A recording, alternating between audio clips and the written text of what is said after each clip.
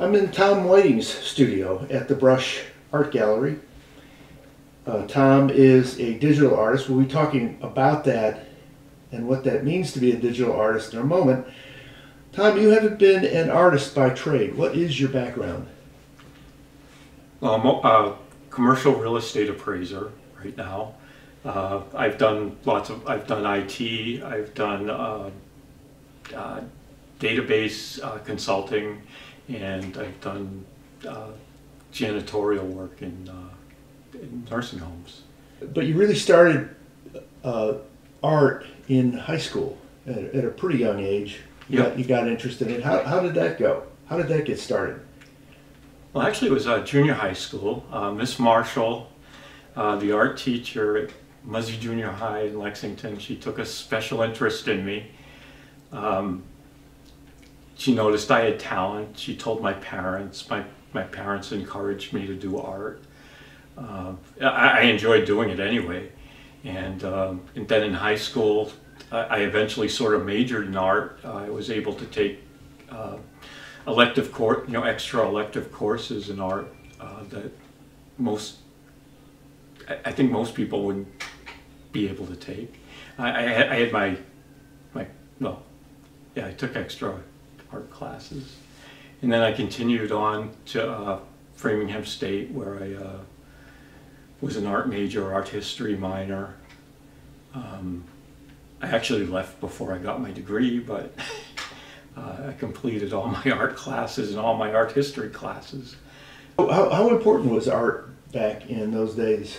It was very important to me. It was my life back then, actually, especially in college. Back in high school, I used to do a lot of different things. I used to hang out in the computer room, and I taught myself to program. I was on the football team and on the track team and stuff like that. But in college, when I got to college, I concentrated on art to the detriment of other things. Sometimes I loved painting. I loved drawing. I also loved ceramics. I was concentrating in ceramics by the end of college, and when I left school, I was going to become an artist. I dropped out of school to become an artist, and actually become a potter up in Maine. But I also met a girl, and we fell in love, and I decided I was going to marry her. And I also decided, after I had dropped out of school, that I needed to get a job that paid real money, because I knew that being an artist, I wasn't going to be making a lot. So I got a job at Fidelity, which I hated. It had nothing to do with art at all, and eventually I left there and went back to my summer job from college, which was working at a nursing home. And then you worked your way through a number of different things, and currently you're still an appraiser. That's right. So you're a digital artist, and what does that mean? How are you different from a painter, watercolor, acrylic, or oil painter? I'm only different in the media that I use.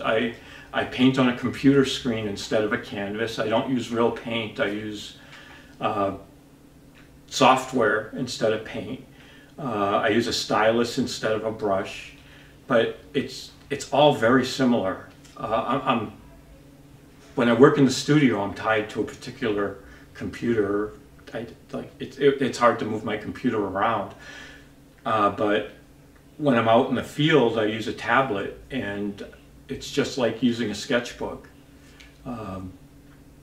Almost exactly like using a sketchbook, depending on what I'm doing. Except I have my whole tool set with me wherever I go. I have my paints. I have my watercolor paints. I have my oil paints. I have my acrylic paints. I have all my pencils. I have airbrushes. I can do anything, anywhere. What is your process for digital art? How do you start and ultimately get to a finished work? Generally, I start by taking a photograph or doing a sketch. If I take a photograph, then I do a sketch from the photograph. And from there, the process is very much like doing regular acrylic or oil painting. I just paint on the sketches on the computer screen. I add a layer. In digital art, you can put different layers. So I keep my sketch in the background and I'll paint over it with one layer. If I'm doing a portrait, I tend to do a bunch of layers. I do one layer for the skin, one layer for the hair, maybe another layer for the clothes, and another one for the background. If I'm doing a landscape, I try to do it all on one layer if I can, just with my, well, two layers. One layer with my sketch and the other layer that I'm painting on.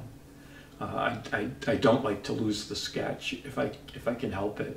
But sometimes I combine all the layers when I get beyond a certain point and just combine everything. But so it varies a little from piece to piece, but mostly that's the process.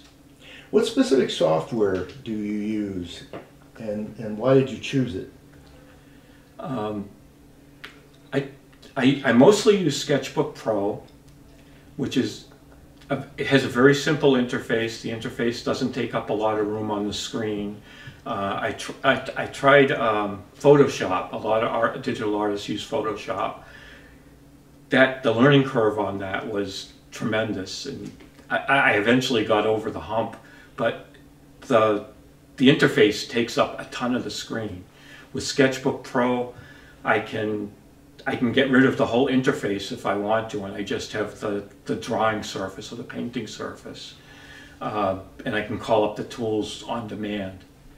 I also use a program called Rebel Pro on my PC, which allows me to blend colors almost exactly like actual pigments, and paint on textured surfaces. When you're working on a computer, does that constrain the size of the final work at all? It doesn't constrain the size. The only thing that constrains the size is my printer. My personal printer prints 13 by 19 maximum. If I want to do anything bigger than that, I have to send them out to a printer. For shows, a lot of the time I'll send stuff out to the printer because I like to produce large pieces. What is the hardware that you use? You mentioned having a tablet when you go out and about. Mm-hmm. When you're at a desktop, you have a fairly large display. Yep, I have I think it's a 27-inch display. It's the PC that I use is called the Surface Studio. I have the first generation one. It's just a little block. It basically has like laptop components in the block. It has a special hinge, so my screen can go at any angle. It can go down to almost flat for drawing, or it can be pretty vertical for painting. And it's a touchscreen, and you Yes. mentioned also you have a number of different styluses that you use for actually doing the drawing and the painting on the display. Right. Unfortunately, each device that I use uses its own proprietary stylus technology, and so for the Surface Studio, I use a Microsoft Surface pen, but I also have a third-party pen that is a little bit lighter weight. It feels more natural. The barrel of it is a little bit thinner. It feels more like a paintbrush. For my tablets, I have an Android tablet by Samsung, and they have S Pen technology by Wacom. Wacom is they're like the standard for digital artists. If I could, I'd have a Wacom tablet on my desk, but they cost way too much for me right now. But anyways, back to the Android tablet. I use some styluses by Statler, and they do art pencils as well.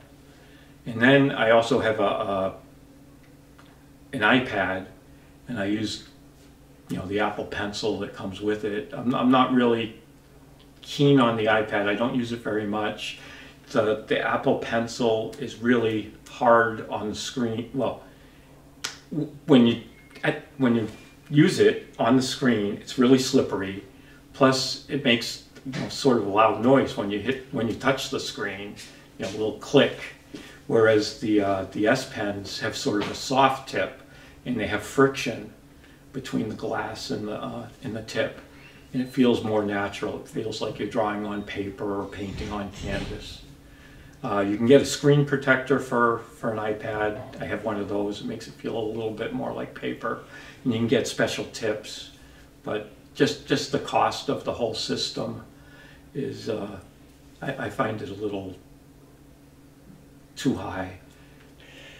I was looking at your portraits, and your portraits have an interesting style. And you seem to do a lot of portraits. I like your portraits. The style that you use seems very consistent. How did you develop that style?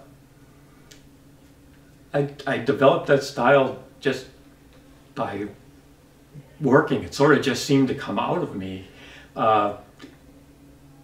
I think if I did my portraits on, you know, if I wasn't a digital artist, my style would be a bit different. There are some tools that I tend to use when I'm doing portraits digitally. Smudge tools and blending tools. I think my portraits would be a lot looser if I were doing them with acrylics and oils. I tend to be a little bit tight. I like the person to really look like the person. I try to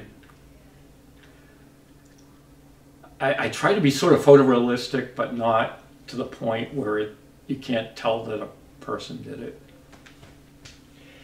How big is your consideration of style? Does the style impact your specific style? Does it impact your work at all? Do you consider it? I do consider it, but sometimes I try to change my style based on the type of work that I'm doing. And lately I've been trying to come up with a little bit looser, more painterly style.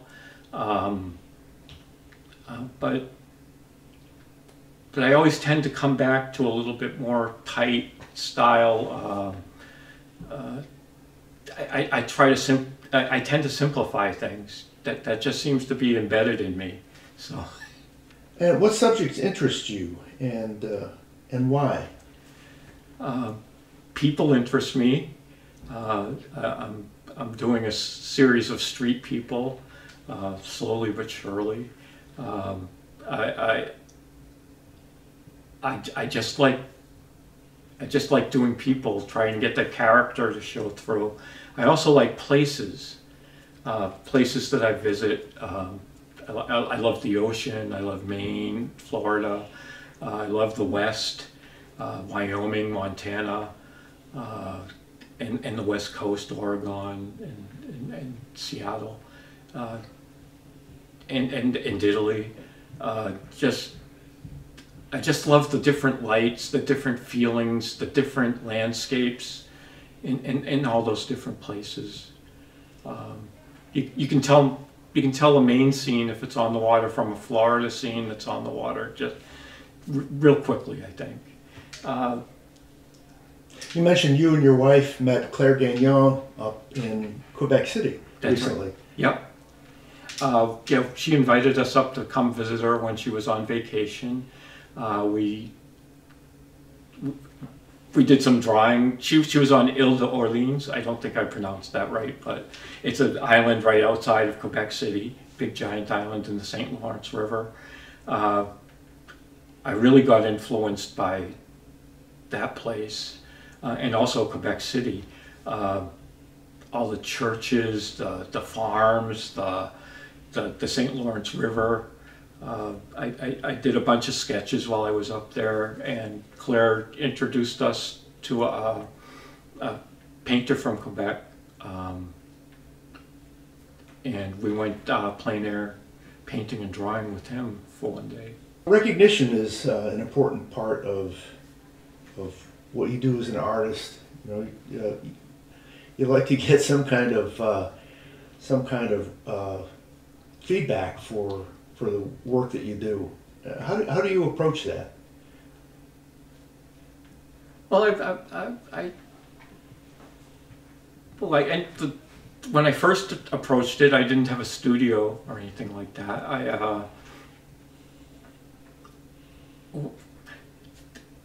I was working from home. I guess I had a studio at home, but I knew I had to make the leap someday. And so about 3 years ago, the All Gallery had a call for art for a show called Faces, and I had happened to be working on some portraits, so I had a bunch of pieces ready to go, and I took the leap and I went into that show. And then shortly after that, Claire Gagnon suggested that I apply here at the Brush, and I did. I had to get juried in. That gave me some recognition that the other artists here at the Brush appreciated my work, thought I would fit in. And so now I have a studio here, and I try to enter as many shows as I can each year. It's a limited number because I'm not doing this full time.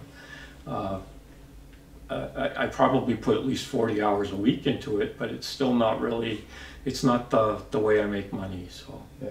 But art is still a really important part of your life. Oh, very important. It's become as important as it was back in college. So I want to mention that I will have links to Tom's website and Instagram feed in the description of this video. And if you want to see Tom's work, I recommend going to his events page where he lists his current exhibits. You can also see him at the Brush Gallery. He has a studio here. I will also put links to the galleries that he belongs to, among them Arts League of Lowell and the Brush. The Brush is right down the street from ALL. And I'll also put those in links to those in the description. Is there anything else that I missed, Tom? Really appreciate the time you spent with me. Well, one thing I'd like to bring up is that Claire Gagnon was really influential in bringing me out of my art shell. When she was during COVID, she offered free classes, and I took classes with her. And like I said before, she's the one that suggested I apply at the Brush. Also, I'm starting to teach some digital art classes. I'm going to be doing an Art in the Park with the National Parks on July 9th at 11 a.m. So will people find information about your classes on your website? Not yet. Yeah, I'll put that on the events page, actually. Okay. I also want to mention that you and Claire Gagnon have a joint show which will be running from June 21st through July 16th. July 16th at the Greenwald Gallery at the Arts League of Lowell. Yes. Which will feature scenes from Quebec City. Yes. So that should be a very interesting show. Yeah, it's been fun preparing for that. Well, actually, since I got back from my trip to Quebec, I've been working on a lot of pieces of Quebec. Yeah. And some of them will be in the show. Great. It'll be great to see that. And Tom, thanks again for the time. Thank you, Ed. This was fun.